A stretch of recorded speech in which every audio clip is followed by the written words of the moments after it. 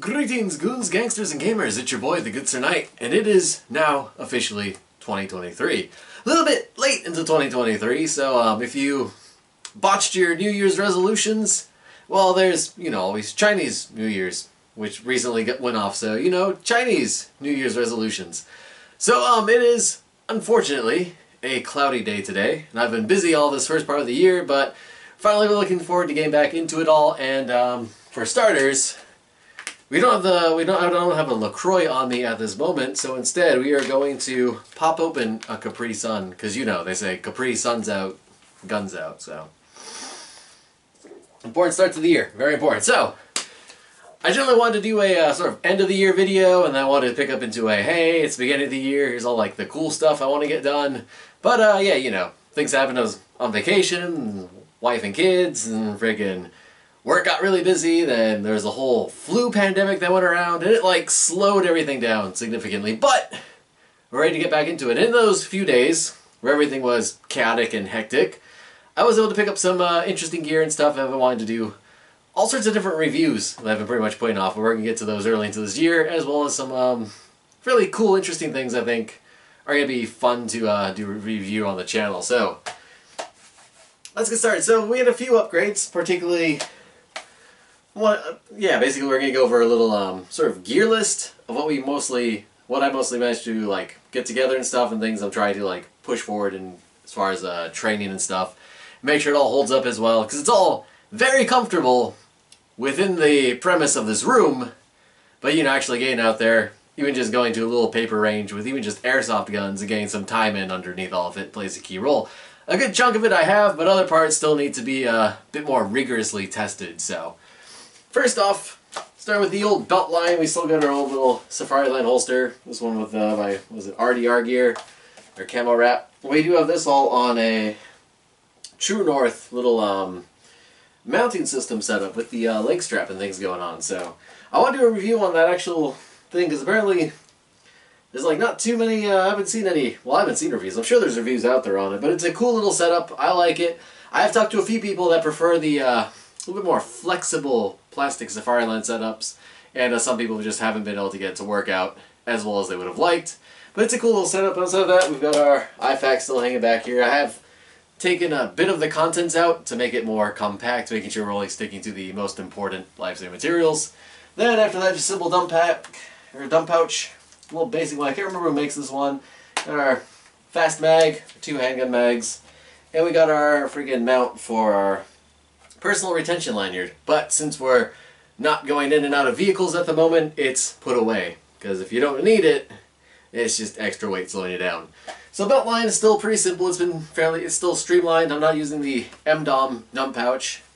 Unfortunately, I really like it. It just takes up a lot of space, a lot of extra weight and everything. And this setup is very simple and streamlined, and I like it a lot. And that really does help with the draw on the freaking the little belt, the leg strap. It helps out a lot. It's actually pretty comfortable in here, so we'll be doing a video on that here in the near future.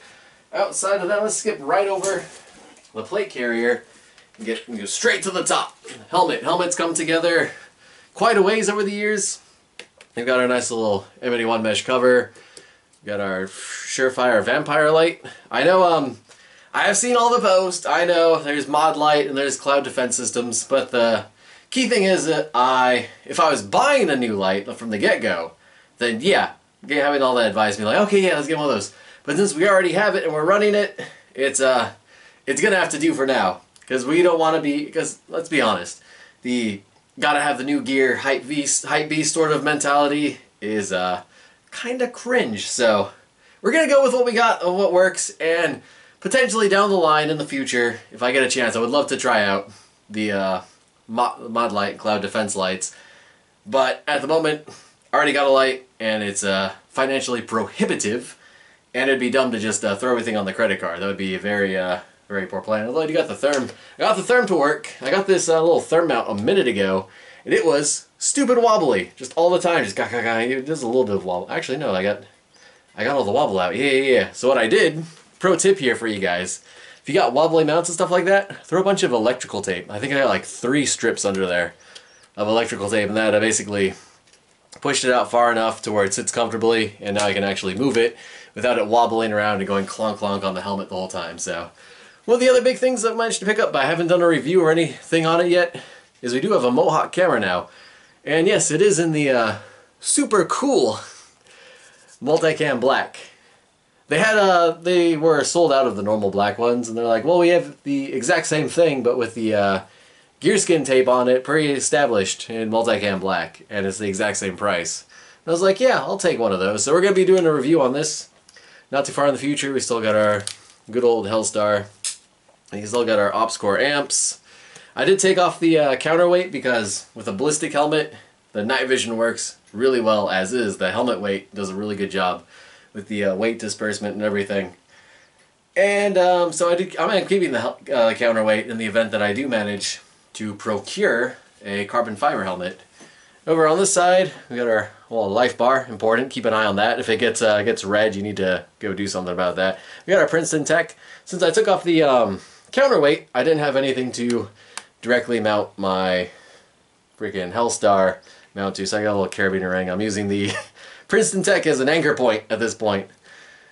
So yeah, that's how we're gonna make sure if our Hellstar does decide to run away, it's gonna get caught up on that and we won't lose it. And also the Hellstar is acting as a marker to make sure I have the camera lined up properly. So all I gotta do is throw this on my head, and I can rotate the camera on, and we got a straight shot into what we're looking for.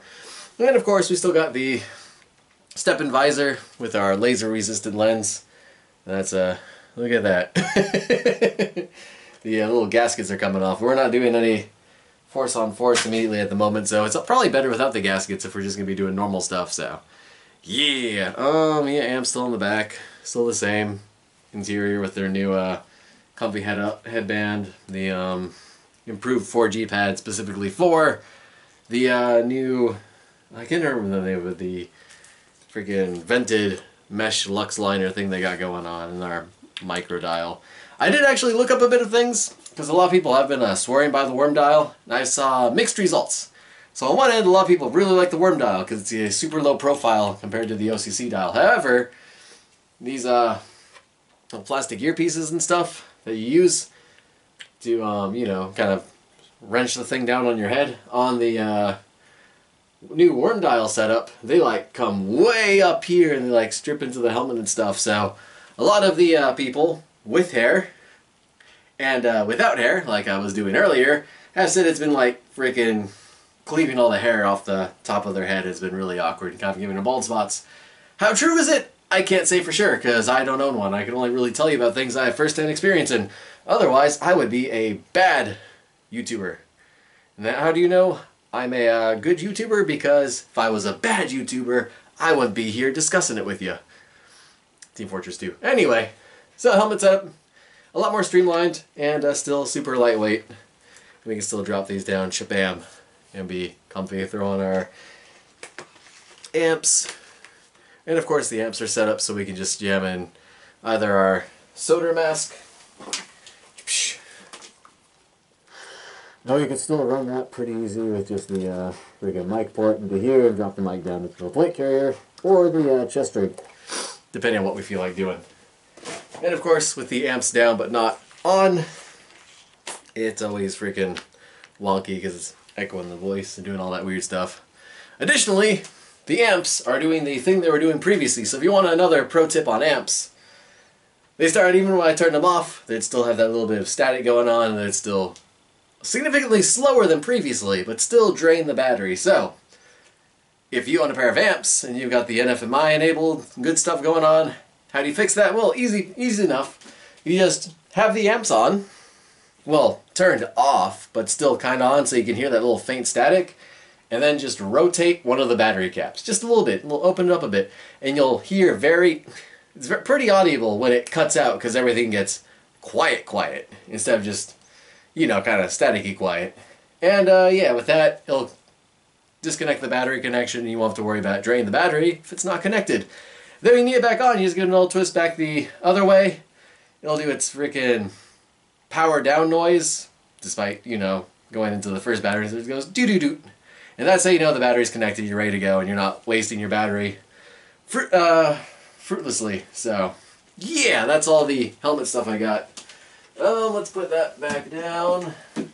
Oh yeah, and of course, we still have our Force on Force mandible for all the cool Force on Force things, and we got our freaking carbon fiber ATV sort of mandible for our Sub-Zero impressions.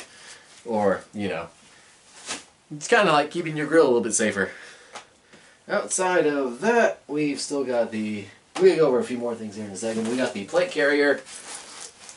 Plate carrier is still pretty solid. I did cut down on a few things. Let me actually throw this on real quick. I can show you what I mean. So I did decide, I was looking around, oh boy, I gotta review these AXL shoulder pads. So they got these cool structural shoulder pads that are absolutely massive. You may notice them. They're the M81 setup thing I got going on the shoulders here. So what the ABS comes with, and what really only works with the harness itself, is these kind of like flimsy shoulder socks. And they're okay, but they always wrap around and do weird stuff. And occasionally the friggin' cable management system's gonna be rubbing into your neck. And you're like, okay. You can either run them slick, or you can try doing an upgrade. So I decided to test out the structural shoulder pads, because I saw on the AXL Instagram page that they had them running on an ABS harness. And I was like, if it works, I'm in. So of course I had to drop a chunk of cash and try it out. So they do work. They bolster up the plate carrier a bit. I'll probably do a video on them later, even though I'm explaining. They're simple enough to explain right now. Lift up the plate carrier a bit, so you gotta loosen your straps here. Adjust those. Pretty easy with when you're using two Cobra buckles, because you adjust them exactly the same. And also because of how stiff they are, to get them to keep fitting in the Pelican case, having two Cobra buckles to take off the front plate entirely makes it a lot more manageable. So that's something to keep in mind. We've also significantly reduced our cummerbund carry items. I know the harness is for like carrying a ton of stuff, but now we've got just our little radio pouch, and I do have a radio on the way. I'm pretty excited. One of the big things I want to be working on this year is, well, partially learning a third language, or at least improving my knowledge of several other languages that I'm very neophyte level in, such as, you know, could be, I guess I'm being better at Spanish, but also there's freaking German, I could learn a bit of French. French is fun. Some Cantonese, Mandarin, all that fun stuff. And sign language. One of my buddies did a lot of sign language. I used to work at the hotel with. One of our big things we'd always do would be, nice try, kid. And we just do that back and forth to each other when we were having fun, or someone dropped something. It was a good time. We got our GP pouch over here. This is mostly just serving to hold this cable in place, but I've got my personal retention lanyards actually chilling in there. This gives us just enough options to move things around. On the back is more or less slick, outside of a patch I throw in there. But we do have a lot of options with the plate carrier, stuff I particularly like. So, first off, we do have the really basic semi-Geardo friggin' groin protective patch. This is great if you are doing Force on Force training to keep your junk safe. And that's about it, really. It keeps your junk safe. And yeah, it's easy. It's an easy attachment, especially the harness helps deal with the weight a lot. You just mount that up underneath there, and bam, you are set and slightly better protected. Outside of that, all the other stuff. What the hell? Oh, it's just a big spider. Don't worry about it, guys. Outside of that, I do still prefer to run packs over assault panels. So, of course, pack-wise, the only two I'm particularly using is, of course, the standard Rancor Philby assault pack we got going on here. This guy is heavy because I have my LBT chest rig in there for when I don't want to wear a plate carrier and still carry a bunch of mags, and also mostly run this bag. This one's particularly simple. I'm going to throw this on, I might as well. What I like particularly about it is that it fits relatively comfortable even with the plate carrier. And of course you can self-access all of your own stuff, so oh boy, I gotta adjust those straps. Let me see if I can get this on real quick. Don't choke me. Not now. But yeah, so you can throw that on. It's sitting way too far on the side, huh? See if I can do this without killing myself. Aha! Yeah, so that's pretty high up. But yeah, it's pretty easy, fits comfy, nice and tight from the pack. The chest strap sucks because it's like right up on your neck, but it's not gonna like do any problems. And then you have your ability to carry all your water and stuff to go long distances. Probably don't want to be wearing a plate carrier while doing it. Probably throw that on top of the pack itself, but yeah, it's good to have a nice pack. This is a good, easy way to carry a bunch of stuff over a decent distance. Oh boy, I bet it weighs a lot less when I don't have the chest rig in there. And then, before we get to the next pack, we do have the assault the nice little assault panels going on here. So this is the pouch one. I haven't done any reviews on yet. I'm still dicking around with it and finding cool things you can do. But the with the AVS, these little two bottom mag pouches actually work relatively well. And yeah, there's all the cool high-speed stuff you can throw in there for minimal encumbrance with maximizing team capabilities. Of course, the reason I prefer the pack is I can access all of my own stuff, whereas with the panels, if you don't have a team, then you're honestly better off not having to carry the panels. And of course, we got the pack. I did the pack review earlier when I had the structural plate carrier, and these guys were all over the place because the plate sat at like a weird angle that pushed them out, but the pack's also pretty cool if you need to carry like single large items or something of that nature. And then the pack that I would prefer to take with me everywhere to do all of my pack-related things is the Tactical Assault Systems freaking Combat Sustainment Pack. And I like this one because it's lightweight, it carries water, and if you don't have water, you're going to be having a bad time. Carry 3 extra mags, your multi-tool or whatever. You got 3 pockets to throw in anything and everything you want. Generally casualty rescue stuff, but you can throw in little bits of food, simple things. Yeah, just like 3 things. You can jam a poncho in there pretty easy. So it's a lightweight pack. That's what I like about it. I don't have the hydration filled up or anything, but this guy, I did improve it with the pig shoulder straps. That's a big one. We get this guy going. He's gonna sit all sorts of wonky, but yeah, we eventually get him set up there. Oh no. Oh no! The chest strap works a lot. Oh my god, what is he doing? He is like really high up there. Come on. Be cool. Yeah, there's a bit of a process to get him to sit right on the plate. But yeah, not too bad. There we go, that's a lot better. So yeah, it's a bit high, but it carries everything you're gonna need. It's comfortable enough. It's super lightweight. I got BBs, magazine pouches, so. But it could be Skittles, you never know. Probably don't want to carry either, because of how much noise they make, but I love this pack. This is hands down my favorite, just because it's got everything I could potentially need in there, and I got my quick release buckles. Probably loosen that one up a bit. And yeah, just like that, bam. Resupply all of your mags and all your good stuff. Great pack, absolutely. 10 out of 10. And yeah, that's about all of it as far as the handgun and everything. We do have our X300V Vampire Light. Got our freaking RMR.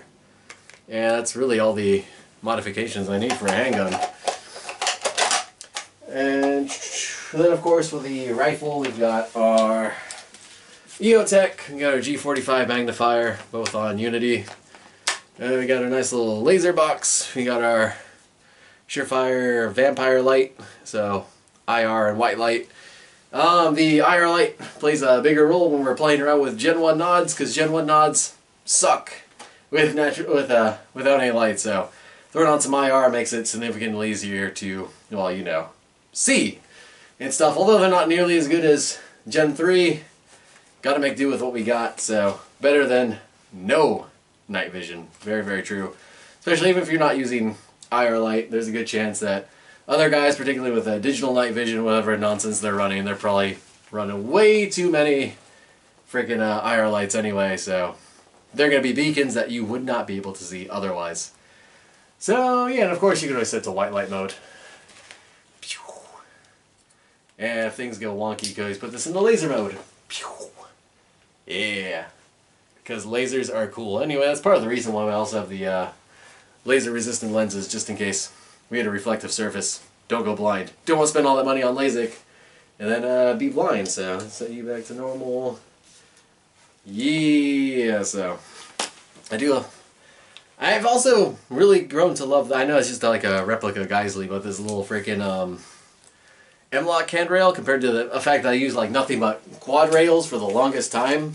It's a lot more comfortable in the hand. The hand fits a lot more nicely. It's not like bulked out to the sides or anything, so I don't feel the need to have an angled grip.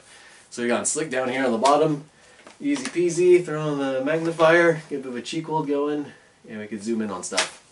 So yeah, it's also significantly lighter than it used to be, so we could do whatever drills we use. Sling! Sling, get out of the way, even with the sling just hanging off. But yeah, so we have something to do drills with. And yeah, that's of course our slingster. Gotta have the slingster going on, so yeah. And yeah, so that's pretty much what I've worked everything down to. So much like bodybuilding, running all of your gear and doing all these tests and stuff, it's a combination of bulking and cutting. You're generally doing one or the other.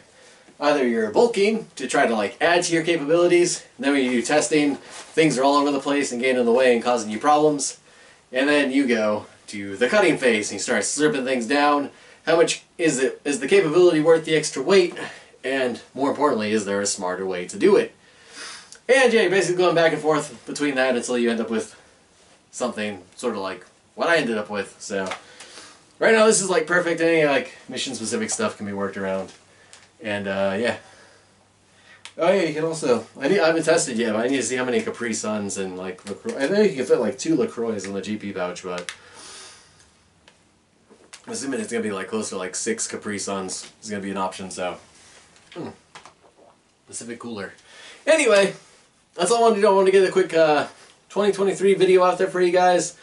It's the year of the rabbit. It's supposed to be good, but we will see. Hopefully, yeah, so hopefully we'll see what I can do. Hopefully get out there, spend a little bit more time actually getting in training with all the kit going on. And yeah, I'll be working on a ton of reviews because I haven't done the True North little mounting system. I haven't done the Pack Zip-On Panel 2.0, and I haven't done the Mohawk. The Mohawk camera is a big one I'm really interested in because it's supposed to have really, really good stuff. And with the Mohawk, it does have a weird Wi-Fi network thing, so if you have like phones within a certain distance, you can like live stream directly to phones to have like a live helmet feed. I know they did come out with a Mohawk 2, and it's like $1,000, but instead of Wi-Fi, it's going into some crazy radio network to broadcast longer distances, so your command can be like, oh, it's just like the movies, I can see his live helmet feed, that's so cool. We're not going to be testing that one. But yeah, so that's all I got for you guys. The radio gets in.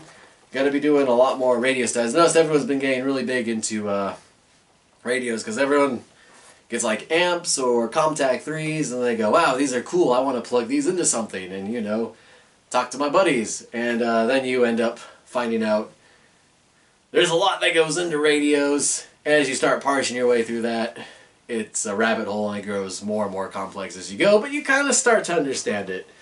And that's mostly when I'll get knocked out this year. On top of that, there's also the big thing. I noticed a lot of people are starting to catch on. My IT buddies have been going on about for years. But the, whatchamacallit, cybersecurity stuff.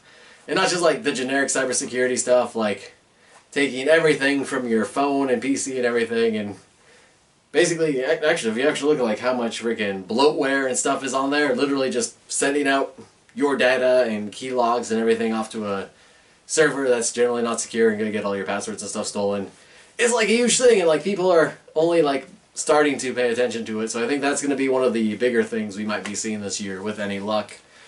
And of course, you could be wondering, well, with how much the government goes on with a hatred towards the Second Amendment, that maybe they would be like, hey, maybe we could pass a law or something, since we do it all the time, in negative ways, against things we actually like, so why don't we take something we don't like our private data just getting shotgunned down to the world, sold for who knows how much money for whatever nefarious purposes, targeted ads, I guess.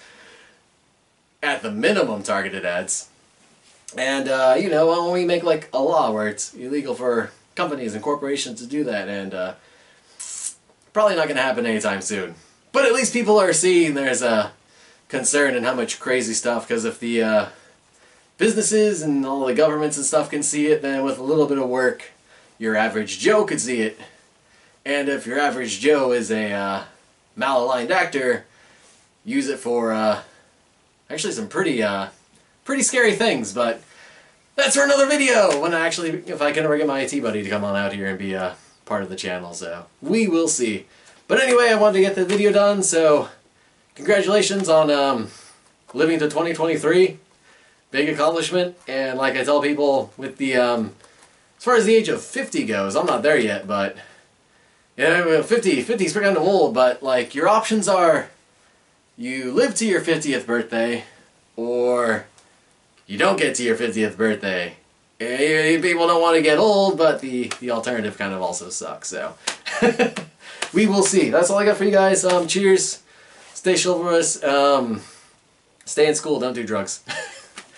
I'll see you guys later. I gotta go work on those other videos, or I'm never gonna get them done. And don't mind the hair. The wife is supposed to be like trim it up at some point. It never happens, so until she does, I'm gonna grow like an obnoxious mustache. Cheers, everyone. See you later.